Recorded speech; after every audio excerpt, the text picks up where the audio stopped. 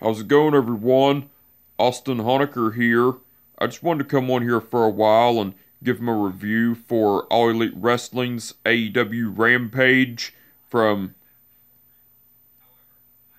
4 nights ago, which was December 16th, 2022. I gotta say, it was awesome from start to finish. For the matches, match 1, it was Jon Moxley versus Sammy Guevara. That was a great match, but the ending to it, Jon Moxley went over with the Bulldog choke. Well, after the match, Jon Moxley got on the microphone and cut a promo saying, "I told you where I was going to be Friday night, so Cowboy, get out here, because I'm not waiting all night." So Hangman Page came out, and as Hangman Page came out to the ring, a brawl between Jon Moxley and Hangman Page ensued, but all the referees and all the security guards had to break it up and everything. That was cool. That was after the match, by the way. Match 2, it was Britt Baker versus Sky Blue. That was a great match, but the ending to it, Britt Baker went over with the curb stomp. Now, after the match, Britt Baker locked in the lockjaw to Sky Blue, and as that was going on, Hikaru Shida came out and attacked Rebel and Britt Baker with the kendo stick and laid them out, and then a stare down between Hikaru Shida and Jamie Hayter ensued in the ring and everything. That was cool. That was after the match, by the way. Match 3, it was Wardlow versus Exodus Prime. That was a squash match, but the ending to it, Wardlow went over with the Powerbomb Symphony. Now, after the match, Wardlow got on the microphone and cut a promo talking about how he wanted a piece of Samoa Joe and wanted to beat his ass and take the AEW TNT title away from him and everything. And as Wardlow was cutting that promo, Samoa Joe popped up on the Titantron and talked about how Wardlow wants a piece of him and everything, and talked about how he wasn't going to defend the AEW TNT title in Texas, in the god-awful state of Texas and everything, and Samoa Joe was talking about how he was going to give Wardlow a shot at the AEW TNT title at when AEW's in Colorado and everything.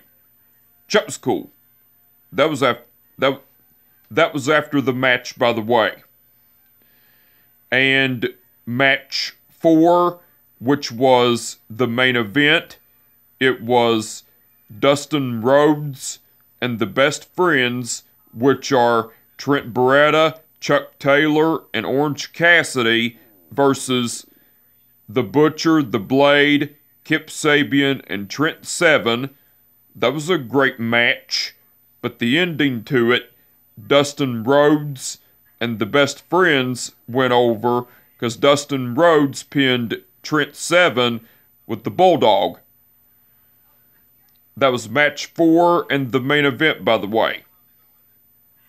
Now, besides the matches, Saraya cut a promo talking about how she was going after the AEW Women's title, and talked about how she had a plethora of talent to choose from to be her partner against Britt Baker and Jamie Hayter on the January 11th edition of AEW Dynamite and everything. That was cool.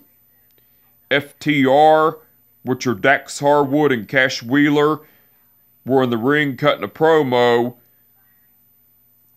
talking about how last week sucked and how they let the fans down and everything, and talked about how the Guns, which are Colton and Austin Gunn, ruined their moment last week and everything, and talked about how they were going to fight the Guns on AEW Dynamite's special event Holiday Bash and how they were going to do what Billy Gunn should have done a long time ago, was give them an ass whipping and everything. That was cool. Jade Cargill and the Baddies, which are Red Velvet and Layla Gray, cut a promo, and Layla Gray was showing Jade Cargill something on her phone and everything, and Red Velvet was having a shitty ass look on her face, and Jade Cargill was talking about how Red Velvet was being salty and everything, and Layla Gray talked about how she wanted to fix Jade Cargill up and everything, and so she did, and then Jade Cargill was talking about how she was gonna be going after Bow Wow and everything. That was cool. Jim Ross interviewed Preston Vance. Well, Jim Ross brought up about Preston Vance turning his back on the Dark Order and everything, and the Dark Order, which are Evil Uno, John Silver, Alex Reynolds, and Negative One and everything. And Preston Vance said, well, first, Jim, let me ask you a question. Who is your boss? Jim Ross said that would be Mr. Tony Khan. And Preston Vance said, not a 10-year-old child. Jim Ross said no. Then Preston Vance was talking about how he was handpicked by the late, great Mr. Brody Lee and everything, and talked about how the other members of the Dark Order were not handpicked by the late, great Mr. Brody Lee and everything. And Preston Vance talked about how the Dark Order weren't really his brothers and everything, and talked about how Roosh, Jose, and the rest of LFI were his true brothers, and how they all see the same potential in him as the late great Mr. Brody Lee did and everything, and Jim Ross brought up about Negative One losing the late great Mr. Brody Lee and everything, and talked about how Preston Vance upset Negative One and everything, and Preston Vance was saying, yeah, Jim, no kid should ever have to go through losing their parent, but within these last couple years, Negative One has been nothing but a snot-nosed brat, and my advice to Negative One, grow up, kid, and everything. That was cool. And Mark Henry interviewed Dustin Rhodes and the best friends, which are Trent Beretta, Chuck Taylor, Orange Cassidy, and Dan Housen, and The Butcher, The Blade, Kip Sabian, and Trent Seven. Well, Mark Henry brought up about Trent Seven joining in on Kip Sabian on attacking Orange Cassidy after their match for the AEW All-Atlantic title last week on AEW Rampage and everything, and Trent Seven, and Mark Henry asked Trent Seven why, and Trent Seven was saying, why? It's not a matter of why, Mark. It's a matter of me kicking Orange Cassidy's ass. And Kip Sabian was saying, yeah, Mark, what Trent just said is true, because in this business, you don't get over with success by putting your hands in your pockets. These hands are meant to kick ass, not put in your pockets and everything. And then the Butcher was talking about how Dustin Rhodes and the best friends need to dial the number 1-800-SEE-YA because he don't like them and everything. And then the Blade was talking about how they're gonna slice and dice and kick Dustin Rhodes and the best friends' asses and everything. And then Mark Henry said his signature line, well, looks like there's been enough talk. Then Dustin Rhodes was saying, now you're not gonna let us talk or anything, Mark? And Trent Beretta was saying, yeah, because that 1-800-SEE-YA don't make sense. Chuck Taylor was talking about, that was Trent Beretta that said that, by the way, but Chuck Taylor was saying that it had not just letters, but numbers and everything, and then Mark Henry finished his signature line, "It's time for the main event," and everything. That was cool. Now, besides all that, Jim Ross, Tony Schiavone, and Excalibur done commentary throughout the whole show. They done awesome as usual. The referees for the event were Rick Knox, Paul Turner, Bryce Remsburg, and Stephon Smith. Stephon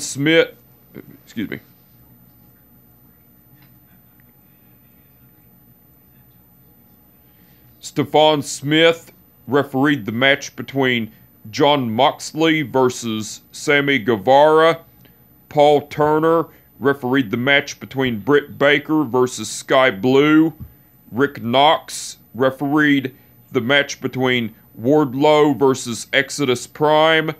And Bryce Remsburg refereed the match between Dustin Rhodes and the Best Friends versus Kip Sabian, The Butcher, The Blade, and Trent Seven. All the referees done awesome as usual. Now, the match card for All Elite Wrestling's AEW Dynamite special event Holiday Bash tomorrow night that's been announced so far, it's going to be Jamie Hayter versus Hikaru Shida for the AEW Women's title, the Death Triangle, which are Pac, Rey Fenix, and Penta El Cerro Miedo versus the Elite, which are Kenny Omega, Matt Jackson, and Nick Jackson in match 5 of the Best of 7 series in a no disqualification match. And FTR, which are Dax Harwood and Cash Wheeler versus the Guns, which are Colton and Austin Gunn. Now, besides all that, besides the matches that have been announced so far, Bryan Danielson will be appearing live. Ricky Starks will be appearing live. Keith Lee and Swerve Strickland will be having a face-to-face confrontation. And Powerhouse Hobbs will be appearing live. So the match card for All Elite Wrestling's AEW Dynamite special event Holiday Bash tomorrow night looks like it's going to be awesome. I can't wait to see it, and I'm looking forward to it. Also, I forgot to add one thing in my All Elite Wrestling's AEW Dynamite's special event Winter is Coming review.